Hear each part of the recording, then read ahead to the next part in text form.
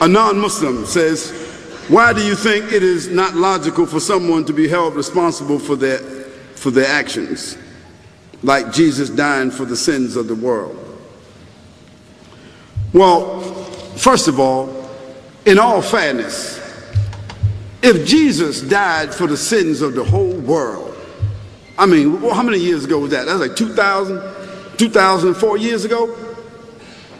So if Jesus died for the sins of the world, if that is a principle, now Jesus didn't say that, but somebody else said it, but let's say that that's a principle.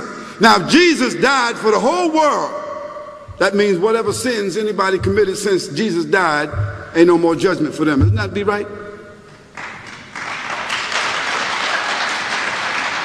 Now the second thing is, how could it be that Jesus died for the whole world and at the same token every child is born with sin? Now tell me how that, hook that up for me.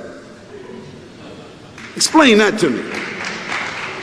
Now that would be double jeopardy for Jesus and the newborn child. That'd be double jeopardy. That doesn't make sense. And that's not based on scripture.